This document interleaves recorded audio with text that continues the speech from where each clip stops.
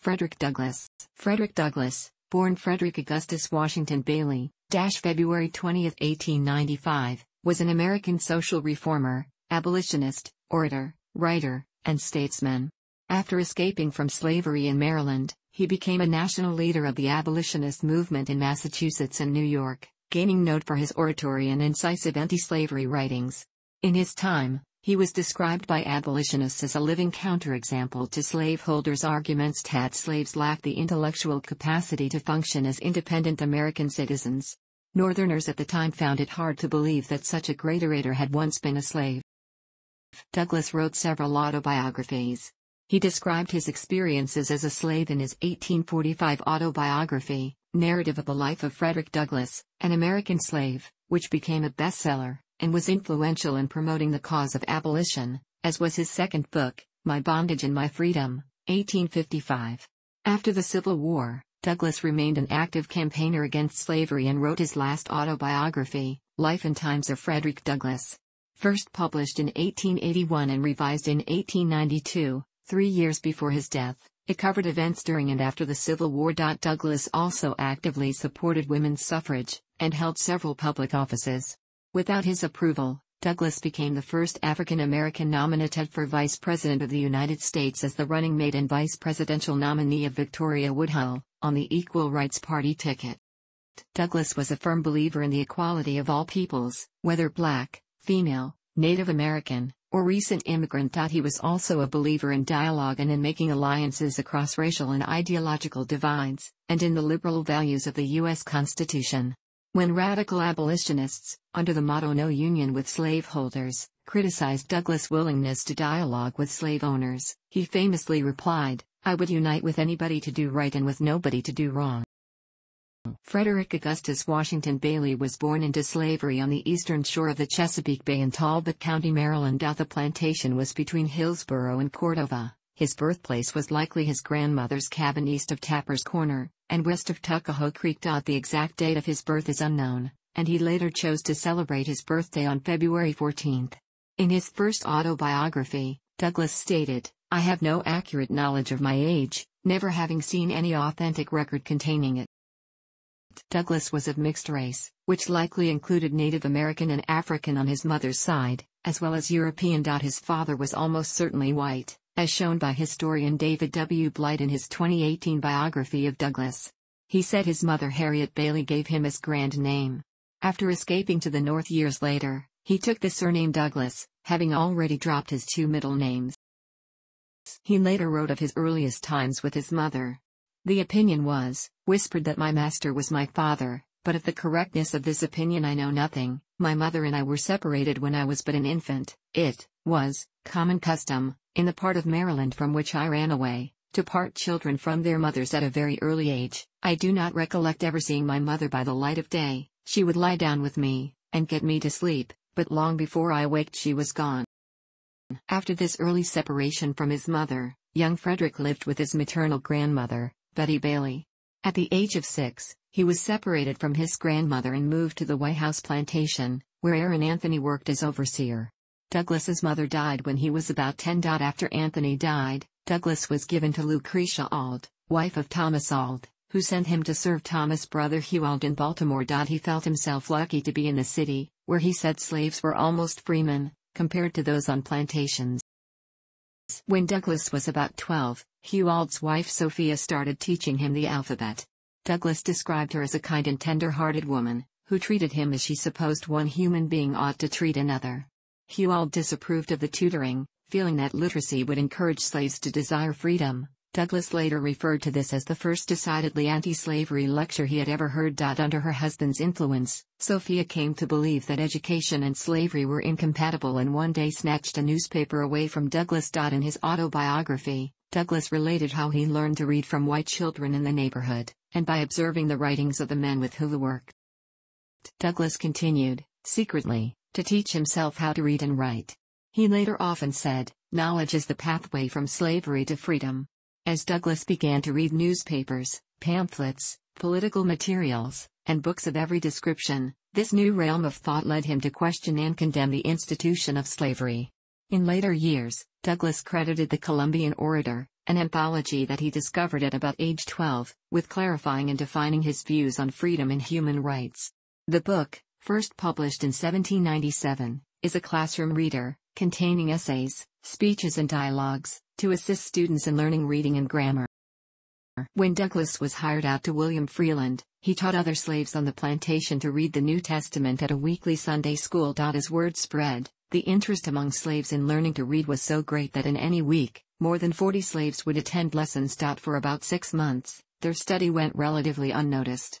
While Freeland remained complacent about their activities, other plantation owners became incensed about their slaves being educated.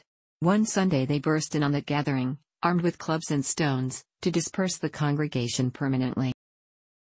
In 1833, Thomas Auld took Douglass back from Hugh as a means of punishing Hugh, Douglass later wrote. Thomas Auld sent Douglass to work for Edward Covey, a poor farmer who had a reputation as a slave breaker. He whipped Douglass regularly, and nearly broke him psychologically. The 16-year-old Douglass finally rebelled against the beatings, however, and fought back. After Douglass won a physical confrontation, Covey never tried to beat him again. Douglass first tried to escape from Freeland, who had hired him out from his owner Colonel Lloyd, but was unsuccessful. In 1836, he tried to escape from his new master Covey, but failed again. In 1837, Douglass met and fell in love with Anna Murray, a free black woman in Baltimore about 5 years older than he. Her free status strengthened his belief in the possibility of gaining his own freedom. Murray encouraged him and supported his efforts by aid and money. On September 3, 1838, Douglass successfully escaped by boarding a train from the newly merged Philadelphia, Wilmington and Baltimore Railroad, P.W.&B, railroad line to the great northern cities. The area where he boarded was a short distance east of the previous temporary P.W.&B train depot in a recently developed neighborhood between the modern neighborhoods of Harbor East and Little Italy. The depot was located at President and Fleet Streets, east of the basin of the Baltimore Harbor, on the northwest branch of the Patapsco River. This depot was replaced by the historic President Street Station, constructed 1849 to 1850. It was noted as a site of other slave escapes along one of many routes off the famous Underground Railroad and during the Civil War. Young Douglass reached Havre de Grace, Maryland, in Harford County, in the northeast corner of the state, along the southwest shore of the Susquehanna River, which flowed into the Chesapeake Bay. Although this placed him some 20 miles from the free state of Pennsylvania, it was easier to travel through Delaware, another slave state. Dressed in a sailor's uniform provided to him by Murray, who also gave him part of her savings to cover his travel costs, he carried identification papers and protection papers that he had obtained from a free black seaman. Douglass crossed the wide Susquehanna River by the railroad steam ferry at Havre de Grace to Perryville on the opposite shore in Cecil County, then continued by train across the state line to Wilmington, Delaware, a large port at the head of the Delaware Bay. From there, because the rail line was not yet completed, he went by steamboat along the Delaware River further northeast to the Quaker city of Philadelphia, Pennsylvania, an anti-slavery stronghold. He continued to the safe house of noted abolitionist David Ruggles in New York City. His entire journey to freedom took less than 24 hours. Frederick Douglass later wrote of his arrival in New York City. Once Douglass had arrived, he sent for Murray to follow him north to New York.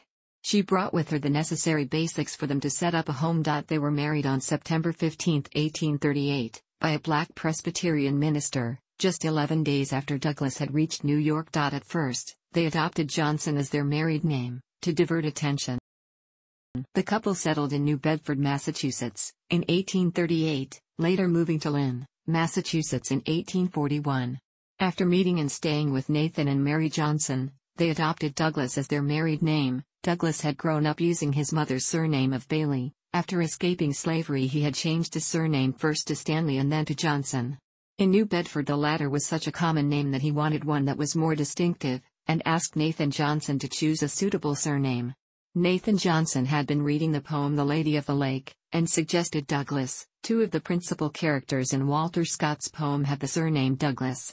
Douglass thought of joining a white Methodist church, but from the beginning, he was disappointed when he saw it was segregated. Later he joined the African Methodist Episcopal Zion Church, an independent black denomination first established in New York City, which counted among its members Sojourner Truth and Harriet Tubman. He became a licensed preacher in 1839, and this helped him hone his oratorical skills. He held various positions, including steward, Sunday school superintendent, and sexton. In 1840, Douglass delivered a speech in Elmira, New York, then a station on the Underground Railroad. Years later, a black congregation formed there, and by 1940 it became the region's largest church. Douglass also joined several organizations in New Bedford, and regularly attended abolitionist meetings. He subscribed to William Lloyd Garrison's weekly journal The Liberator. Inspired by Garrison, Douglass later said, "No face and form ever impressed me with such sentiments, of the hatred of slavery, as did those of William Lloyd Garrison." So deep was this influence that in his last biography, Douglass confessed his paper took a place in my heart second only to the Bible.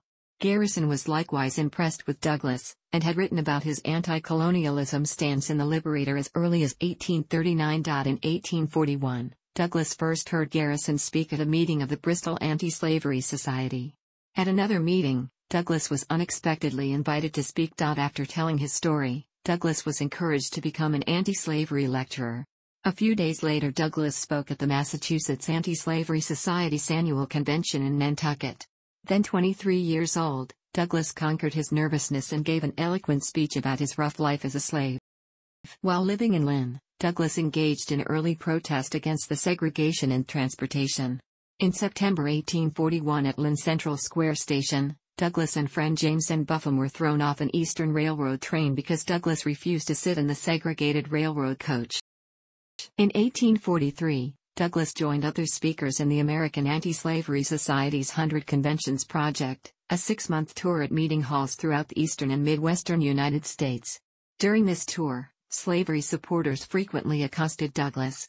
At a lecture in Pendleton, Indiana, an angry mob chased and beat Douglass before a local Quaker family, the Hardys, rescued him. His hand was broken in the attack, it healed improperly and bothered him for the rest of his life. A stone marker in Falls Park in the Pendleton Historic District commemorates this event. Douglass's best-known work is his first autobiography narrative of the life of Frederick Douglass, an American slave, written during his time in Lynn, Massachusetts and published in 1845. At the time, some skeptics questioned whether a black man could have produced such an eloquent piece of literature. The book received generally positive reviews and became an immediate bestseller. Within 3 years, it had been reprinted 9 times, with 11,000 copies circulating in the United States. It was also translated into French and Dutch and published in Europe. Douglass published 3 versions of his autobiography during his lifetime, and revised the third of these, each time expanding on the previous one. The 1845 narrative was his biggest seller, and probably allowed him to raise the funds to gain his legal freedom the following year, as discussed below. In 1855, Douglass published My Bondage and My Freedom. In 1881, after the Civil War, Douglass published Life and Times of Frederick Douglass, which he revised in 1892. Douglass' friends and mentors feared that the publicity would draw the attention of his ex-owner, Hewald, who might try to get his property back. They encouraged Douglass to tour Ireland, as many former slaves had done. Douglass set sail on the Cambria for Liverpool on August 16, 1845. He traveled in Ireland as the Irish potato famine was beginning. The feeling of freedom from American racial discrimination amazed Douglass. 11 days and a half gone and I have crossed 3,000 miles of the perilous deep. Instead of a democratic government, I am under a monarchical government. Instead of the bright, blue sky of America, I am covered with the soft, grey fog of the Emerald Isle, Ireland. I breathe, and lo! The chattel, slave, becomes a man. I gaze around in vain for one who will question my equal humanity, claim me as his slave, or offer me an insult. I employ a cab, I am seated beside white people, I reach the hotel, I enter the same door, I am shown into the same parlor, I dine at the same table, and no one is offended. I find myself regarded and treated at every turn with the kindness and deference paid to white people. When I go to church, I am met by no upturned nose and scornful lip to tell me, we don't allow niggers in here. He also met and befriended the Irish nationalist Daniel O'Connell, who was to be a great inspiration. Douglass spent 2 years in Ireland and Great Britain, where he gave many lectures in churches and chapels. His draw was such that some facilities were crowded to suffocation. One example was his hugely popular London reception speech, which Douglass delivered in May 1846 at Alexander Fletcher's Finsbury Chapel. Douglass remarked that in England he was treated not as a color, but as a man. In 1846, Douglas met with Thomas Clarkson, one of the last living British abolitionists, who had persuaded Parliament to abolish slavery in Great Britain's colonies. During this trip, Douglas became legally free, as British supporters led by Anna Richardson and her sister-in-law Ellen of Newcastle upon Tyne raised funds to buy his freedom from his American owner Thomas Auld. Many supporters tried to encourage Douglas to remain in England, but, with his wife still in Massachusetts and 3 million of his black brethren in bondage in the United States, he returned to America in the spring of 1847, soon after the death of Daniel O'Connell. In the 21st century, historical plaques were installed on buildings in Cork and Waterford, Ireland, and London to celebrate Douglas's visit. The first is on the Imperial Hotel in Cork and was unveiled on August 31, 2012. The second is on the facade of Waterford City Hall and was unveiled on October 7, 2013. It commemorates his speech there on October 9, 1845. The third plaque adorns Nell Gwyn House, South Kensington in London, where Douglas stayed with the British abolitionist George Thompson. After returning to the U.S. in 1847, Douglas started publishing his first abolitionist newspaper, the North Star, from the basement of the Memorial Ame Zion Church in Rochester, New York. The North Star's motto was "Right is of no sex, truth is of no color, God is the Father of us all, and we are all brethren." The Ame Church and North Star vigorously opposed the mostly white American Colonization Society and its proposal to send blacks back to Africa. This and Douglas's later abolitionist newspapers were mainly funded by English supporters, who gave Douglas £500 to use as he chose. Douglas also soon split with Garrison, perhaps because the North Star competed with Garrison's National Anti-Slavery Standard and Marius Robinson's Anti-Slavery Bugle. Douglas also came to consider Garrison too radical. Earlier, Douglas had agreed with Garrison's position that the Constitution was pro-slavery, because of its compromises related to apportionment of congressional seats, based on partial counting of slave populations with state totals, and protection of the international slave trade through 1807. Garrison had burned copies of the Constitution to express his opinion. But Lysander Spooner published The Unconstitutionality of Slavery, 1846, which explored the United States Constitution as an anti-slavery document. Douglas's change of opinion about the Constitution and his splitting from Garrison around 1847 became one of the abolitionist movement's most notable divisions.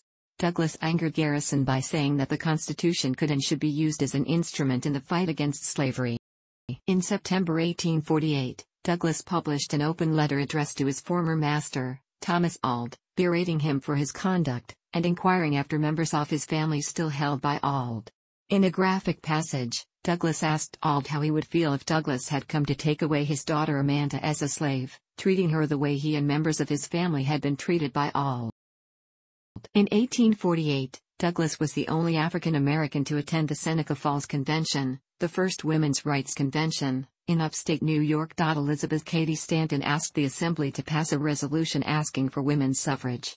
Many of those present opposed the idea, including influential Quakers James and Lucretia Mott. Douglas stood and spoke eloquently in favor. He said that he could not accept the right to vote as a black man if women could not also claim that right. He suggested that the world would be a better place if women were involved in the political sphere. After Douglas's powerful words, the attendees passed the resolution. Also, in the wake of the Seneca Falls Convention, Douglas used an editorial spot in his paper, The North Star, to press the case for women's rights in this public venue. The article was twofold. It recalled the marked ability and dignity of the proceedings and briefly conveyed several arguments of the convention and feminist thought at the time. On the first count, Douglas acknowledged the decorum of the participants in the face of disagreement. The latter half discussed the primary document had emerged from the conference, a declaration of sentiments, and his own discussion of the infant feminist cause. Strikingly, he expressed the belief that, a discussion of the rights of animals would be regarded with far more complacency than would be a discussion of the rights of women, and Douglas noted the link between abolitionism and feminism, the overlap between the communities. His opinion as the prominent editor of the paper likely carried weight, and he stated the position of the North Star explicitly: "We hold woman to be justly entitled to all we claim for man." This letter, written a week after the convention, reaffirmed the first part of the paper's slogan, "Right is of no sex." Later, after the Civil War, when the 15th Amendment to give freedmen and free blacks the right to vote was being debated, Douglas split with the Stanton-led faction of the women's rights movement. Douglass supported the amendment, which would grant suffrage to black men. Stanton opposed the 15th Amendment because it limited expansion of suffrage to black men. She predicted its passage would delay for decades the cause for women's right to vote. Stanton argued that American women and black men should band together to fight for universal suffrage, and opposed any bill that split the issues. Douglass and Stanton both knew that there was not yet enough male support for women's right to vote, but that an amendment giving black men the vote could pass in the late 1860s. Stanton wanted to attach women's suffrage to that of black men so that her cause would be carried to success. Douglass thought such a strategy was too risky, that there was barely enough support for black men's suffrage. He feared that linking the cause of women's suffrage to that of black men would result in failure for both. Douglass argued that white women, already empowered by their social connections to fathers, husbands, and brothers, at least vicariously had the vote. African American women, he believed, would have the same degree of empowerment as white women once African American men had the vote. Douglass assured the American women that at no time had he ever argued against women's right to vote. Meanwhile, in 1851, Douglass merged the North Star with Gerrit Smith's Liberty Party paper to form Frederick Douglass paper, which was published until 1860. On July 5, 1852, Douglass delivered an address to the ladies of the Rochester Anti-Slavery Sewing Society. This speech eventually became known as Watto the Slave is the 4th of July. One biographer called it perhaps the greatest anti-slavery oration ever given. In 1853, he was a prominent attendee of Radical Abolitionist National African American Convention in Rochester. His was one of 5 names attached to the address of the convention to the people of the United States, published under the title, The Claims of Our Common Cause, along with Amos Noah Freeman, James Monroe Whitfield, Henry O. Waggoner, and George Boyer Vachon. Like many abolitionists, Douglass believed that education would be crucial for African Americans to improve their lives. This led Douglass to become an early advocate for school desegregation. In the 1850s, Douglass observed that New York's facilities and instruction for African American children were vastly inferior to those for whites. Douglass called for court action to open all schools to all children. He said that full inclusion within the educational system was a more pressing need for African Americans than political issues such as suffrage. On March 12, 1859, Douglass met with radical abolitionists John Brown, George de Baptiste, and others at William Webb's house in Detroit to discuss emancipation. Douglass met Brown again, when Brown visited his home 2 months before leading the raid on the Federal Armory in Harper's Ferry, Virginia. However, Douglass disapproved of Brown's plan to start an armed slave rebellion in the South. Douglass believed that attacking federal property would enrage the American public. After the raid, Douglass fled for a time to Canada, fearing guilt by association as well as arrest as a co-conspirator. Years later, Douglass shared a stage in Harper's Ferry with Andrew Hunter, the prosecutor who secured Brown's conviction and execution.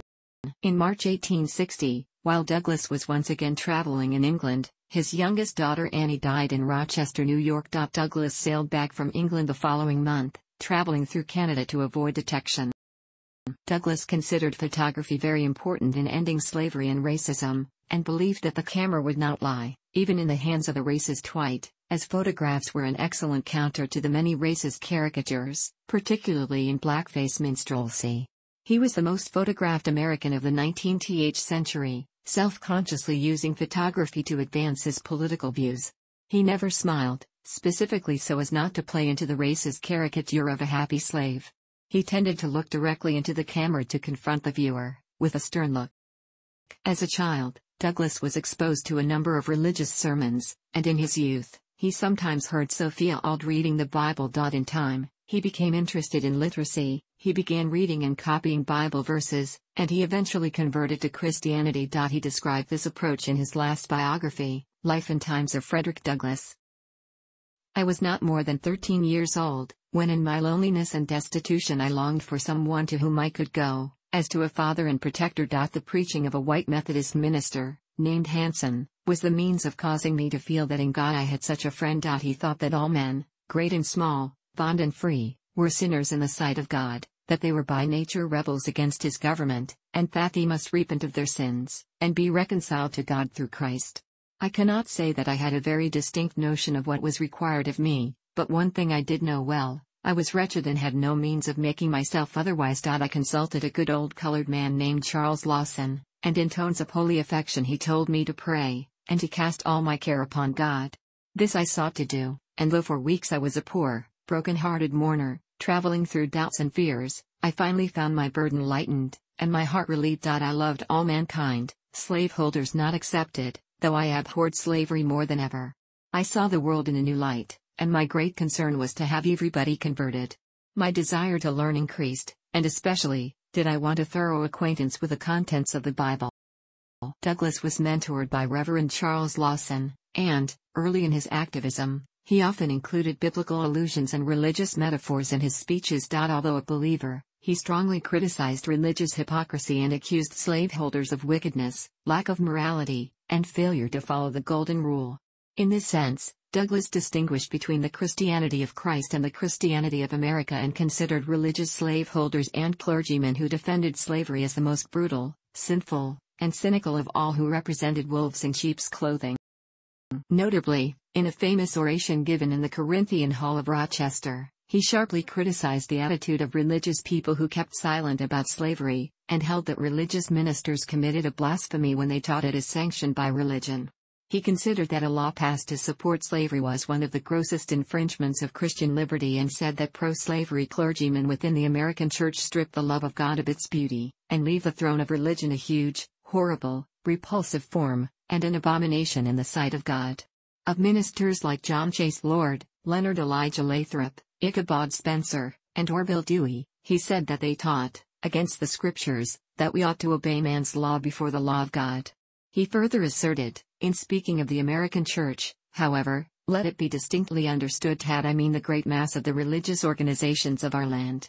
There are exceptions, and I thank God that there are. Noble men may be found, scattered all over these northern states, Henry Ward Beecher of Brooklyn, Samuel J. May of Syracuse, and my esteemed friend Robert R. Raymond.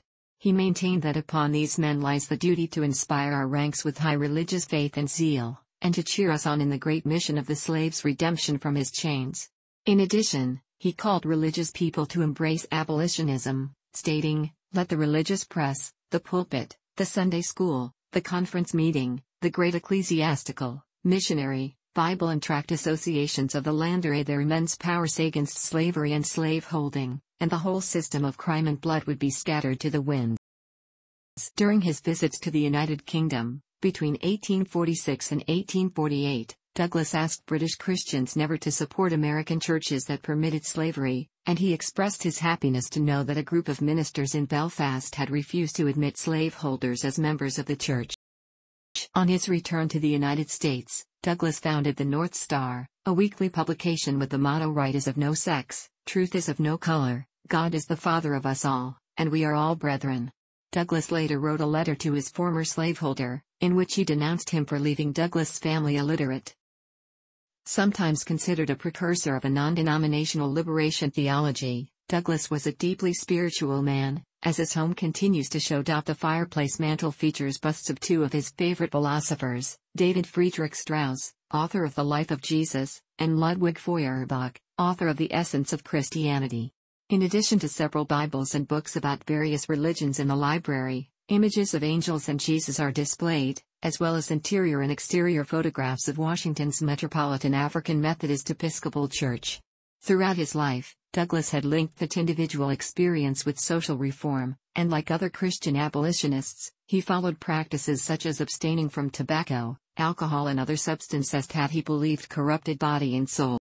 By the time of the Civil War, Douglass was one of the most famous black men in the country, known for his orations on the condition of the black race and on other issues such as women's rights. His eloquence gathered crowds at every location. His reception by leaders in England and Ireland added to his stature. Douglass and the abolitionists argued that because the aim of the Civil War was to end slavery, African Americans should be allowed to engage in the fight for their freedom. Douglass publicized this view in his newspapers and several speeches. In August 1861, Douglass published an account of the First Battle of Bull Run that noted that there were some blacks already in the Confederate ranks. A few weeks later, Douglass brought the subject up again, quoting a witness to the battle who said they saw black Confederates with muskets on their shoulders and bullets in their pockets. Douglass conferred with President Abraham Lincoln in 1863 on the treatment of black soldiers, and with President Andrew Johnson on the subject of black suffrage.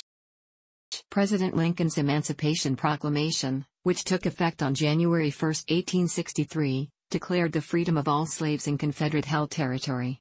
Slaves in Union-held areas and northern states were freed with the adoption of the 13th Amendment on December 6, 1865. Douglass described the spirit of those awaiting the proclamation. "We were waiting and listening as for a bolt from the sky, we were watching, by the dim light of the stars for the dawn of a new day, we were longing for the answer to the agonizing prayers of centuries." During the U.S. presidential election of 1864, Douglass supported John C. Fremont, who was the candidate of the abolitionist Radical Democracy Party. Douglass was disappointed that President Lincoln did not publicly endorse suffrage for black freedmen. Douglass believed that since African American men were fighting for the Union in the American Civil War, they deserved the right to vote. With the North no longer obliged to return slaves to their owners in the South, Douglass fought for equality for his people. He made plans with Lincoln to move liberated slaves out of the South. During the war, Douglass also helped the Union cause by serving as a recruiter for the 54th Massachusetts Infantry Regiment. His eldest son, Charles Douglass, joined the 54th Massachusetts Regiment, but was ill for much of his service. Lewis Douglass fought at the Battle of Fort Wagner. Another son, Frederick Douglass Jr., also served as a recruiter. The post-war, 1865, ratification of the 13th Amendment outlawed slavery. The 14th Amendment provided for citizenship and equal protection under the law. The 15th Amendment protected all citizens from being discriminated against in voting because of race. On April 14, 1876, Douglass delivered the keynote speech at the unveiling of the Emancipation Memorial in Washington's Lincoln Park. In that speech, Douglass spoke frankly about Lincoln, noting what he perceived as both positive and negative attributes of the late president. Calling Lincoln the white man's president, Douglass criticized Lincoln's tardiness in joining the cause of emancipation, noting that Lincoln initially opposed the expansion of slavery but did not support its elimination. But Douglass also asked, "Can any colored man, or any white man friendly to the freedom of all men, ever forget the night which followed the first day of January 1863, when the world was to see if Abraham Lincoln would prove to be as good as his word?" Douglass also said, though Mr. Lincoln shared the prejudices of his white fellow countrymen against the Negro, it is hardly necessary to say that in his heart of hearts he loathed and hated slavery. The crowd, roused by his speech, gave Douglass a standing ovation. Lincoln's widow Mary Lincoln supposedly gave Lincoln's favorite walking stick to Douglass in appreciation. That walking stick still rests in Douglass's final residence, Cedar Hill, now preserved as the Frederick Douglass National Historic Site. After the Civil War, Douglass continued to work for equality for African Americans and women. Due to his prominence and activism during the war, Douglass received several political appointments. He served as president of the Reconstruction-era Freedmen's Savings Bank. Douglass also became chargé d'affaires for the Dominican Republic, but resigned that position after 2 years because of disagreements with U.S. government policy. Meanwhile, white insurgents had quickly arisen in the South after the war, organizing first as secret vigilante groups, including the Ku Klux Klan. Armed insurgency took different forms. Powerful paramilitary groups included the White League and the Red Shirts, both active during the 1870s in the Deep South. They operated as the military arm of the Democratic Party, turning out Republican officeholders and disrupting elections. Starting 10 years after the end of the war, Democrats regained political power in every state of the former Confederacy and began to reassert white supremacy. They enforced this by a combination of violence, late 19th century laws imposing segregation, and a concerted effort to disfranchise African Americans. New labor and criminal laws also limited their freedom. In an effort to combat these efforts, Douglass supported the presidential campaign of Ulysses S. Grant in 1868. In 1870, Douglass started his last newspaper, The New National Era, attempting to hold his country to its commitment to equality. President Grant sent a congressionally sponsored commission, accompanied by Douglass, on a mission to the West Indies to investigate if the annexation of Santo Domingo would be good for the United States. Grant believed annexation would help relieve the violent situation in the South, allowing African Americans their own state. Douglass and the commission favored annexation. However, Congress remained opposed to annexation. Douglass criticized Senator Charles Sumner, who opposed annexation, stating if Sumner continued to oppose annexation he would regard him as the worst foe the colored race has on this continent. After the midterm elections, Grant signed the Civil Rights Act of 1871, also known as the Klan Act, and the Second and Third Enforcement Acts. Grant used their provisions vigorously, suspending habeas corpus in South Carolina and sending troops there and into other states. Under his leadership, over 5,000 arrests were made. Grant's vigor in disrupting the Klan made him unpopular among many whites, but earned Douglas's praise. An associate of Douglas wrote of Grant that African Americans will ever cherish a grateful remembrance of his name, fame, and great services. In 1872, Douglas became the first African American nominated for Vice President of the United States, as Victoria Woodhull's running mate on the Equal Rights Party ticket. He was nominated without his knowledge. Douglas neither campaigned for the ticket nor acknowledged that he had been nominated. In that year, he was presidential elector at large for the state of New York, and took that state's votes to Washington, D.C. However, in early June of that year, Douglas' home on South Avenue in Rochester, New York, burned down. Arson was suspected. There was extensive damage to the house, its furnishings, and the grounds. In addition, 16 volumes of the North Star and Frederick Douglass paper were lost. Douglass then moved to Washington, D.C. Throughout the Reconstruction era, Douglass continued speaking, and emphasized the importance of work, voting rights, and actual exercise of suffrage. Douglas's stump speech for 25 years after the end of the Civil War emphasized work to counter the racism that was then prevalent in unions. In a speech delivered on November 15, 1867, Douglass said, "A man's rights rest in 3 boxes: the ballot box, jury box, and the cartridge box. Let no man be kept from the ballot box because of his color. Let no woman be kept from the ballot box because of her sex." Douglass spoke at many colleges around the country. These included Bates College in Lewiston, Maine, in 1873. Douglass and Anna had 5 children: Rosetta Douglass, Lewis Henry Douglass, Frederick Douglass Jr., Charles Raymond Douglass, and Annie Douglass, died at the age of 10. Charles and Rosetta helped produce his newspapers. Anna Douglass remained a loyal supporter of her husband's public work. His relationships with Julia Griffiths and Ottilie Assing, 2 women with whom he was professionally involved, caused recurring speculation and scandals. Assing was a young German woman who interviewed Douglass in 1856 and fell passionately in love with him. She introduced Douglass to her nation's poetry, philosophy, and wide range of culture. After Anna died in 1882, in 1884 Douglass married again, to Helen Pitts, a white suffragist and abolitionist from Honeoye, New York. Pitts was the daughter of Gideon Pitts, Jr., an abolitionist colleague and friend of Douglass.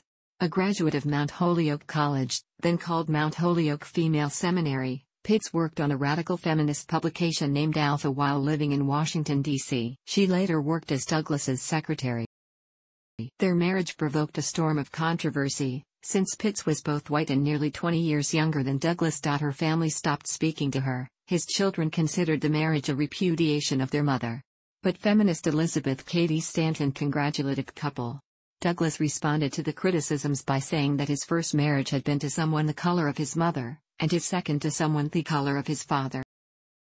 The Freedmen's Savings Bank went bankrupt on June 29, 1874, just a few months after Douglass became its president in late March. During that same economic crisis, his final newspaper, the New National Era, failed in September.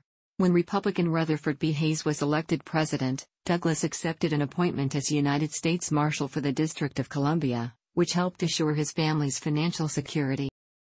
In 1877, Douglass visited Thomas Auld, who was by then on his deathbed, and the 2 men reconciled. Douglass had met Auld's daughter, Amanda Auld Sears, some years prior. She had requested the meeting and had subsequently attended and cheered one of Douglass' speeches. Her father complimented her for reaching out to Douglass. The visit also appears to have brought closure to Douglass, although some criticized his effort. That same year, Douglass bought the house that was to be the family's final home in Washington, D.C., on a hill above the Anacostia River. He and Anna named it Cedar Hill, also spelled Cedar Hill. They expanded the house from 14 to 21 rooms, and included a china closet. 1 year later, Douglass purchased adjoining lots and expanded the property to 15 acres, 61,000 square meters. The home is now preserved as the Frederick Douglass National Historic Site. In 1881, Douglass published the final edition of his autobiography, The Life and Times of Frederick Douglass. That year he was appointed as Recorder of Deeds for the District of Columbia. His wife Anna Marie Douglass died in 1882, leaving the widower devastated. After a period of mourning, Douglass found new meaning from working with activist Ida B. Wells. He remarried in 1884, as mentioned above. Douglass also continued his speaking engagements and travel, both in the United States and abroad. With his new wife, Helen, Douglass traveled to England, Ireland, France, Italy, Egypt and Greece from 1886 to 1887. Douglass also became known for advocating Irish Home Rule and supported Charles Stewart Parnell in Ireland. At the 1888 Republican National Convention, Douglass became the first African American to receive a vote for President of the United States in a major party's roll call vote. That year, Douglass spoke at Claflin College, a historically black college in Orangeburg, South Carolina, and the oldest such institution in the state. Many African Americans, called exodusters, escaped the Klan and racially discriminatory laws in the South by moving to Kansas, where some formed all-black towns to have a greater level of freedom and autonomy. Douglass did not favor this, nor the Back to Africa movement. He thought the latter resembled the American Colonization Society which he had opposed in his youth. In 1892, at an Indianapolis conference convened by Bishop Henry McNeil Turner, Douglass spoke out against the separatist movements, urging blacks to stick it out. He made similar speeches as early as 1879, and was criticized both by fellow leaders and some audiences, who even booed him for this position. Speaking in Baltimore in 1894, Douglass said, "I hope and trust all will come out right in the end, but the immediate future looks dark and troubled. I cannot shut my eyes to the ugly facts before me." President Harrison appointed Douglass as the United States' Minister Resident and Consul General to the Republic of Haiti and charged affairs for Santo Domingo in 1889, but Douglass resigned the commission in July 1891. In 1893, Haiti made Douglass a co-commissioner of its pavilion at the World's Columbian Exposition in Chicago. In 1892, Douglass constructed rental housing for blacks, now known as Douglass Place, in the Fells Point area of Baltimore. The complex still exists, and in 2003 was listed on the National Register of Historic Places. On February 20, 1895, Douglass attended a meeting of the National Council of Women in Washington, D.C. During that meeting, he was brought to the platform and received a standing ovation. Shortly after he returned home, Douglass died of a massive heart attack. He was 77. His funeral was held at the Metropolitan African Methodist Episcopal Church. Thousands of people passed by his coffin to show their respect. Although Douglass had attended several churches in the nation's capital, he had a pew here and donated 2 standing candelabras when this church had moved to a new building in 1886. He also gave many lectures there, including his last major speech, The Lesson of the Hour. Douglass' coffin was transported back to Rochester, New York, where he had lived for 25 years, longer than anywhere else in his life. He was buried next to Anna in the Douglass family plot of Mount Hope Cemetery, and Helen joined them in 1903. Roy Finkenbein argues, the most influential African American of the 19th century, Douglass made a career of agitating the American conscience. He spoke and wrote on behalf of a variety of reform causes: women's rights, temperance, peace, land reform, free public education, and the abolition of capital punishment. But he devoted the bulk of his time, immense talent, and boundless energy to ending slavery and gaining equal rights for African Americans. These were the central concerns of his long reform career. Douglass understood that the struggle for emancipation and equality demanded forceful, persistent, and unyielding agitation. And he recognized that African Americans must play a conspicuous role in that struggle. Less than a month before his death, when a young black man solicited his advice to an African American just starting out in the world, Douglass replied without hesitation, "Agitate. Agitate. Agitate." The Episcopal Church, USA, remembers Douglass annually on its liturgical calendar for February 20, the anniversary of his death. Many public schools have also been named in his honor. Douglass still has living descendants today, such as Ken Morris, who is also a descendant of Booker T. Washington. Other honors and remembrances, organized chronologically, include scholarship for young readers, documentary films, Douglass sources online, resource guides, biographical information. Thanks for watching. Don't forget like the video and don't forget to subscribe.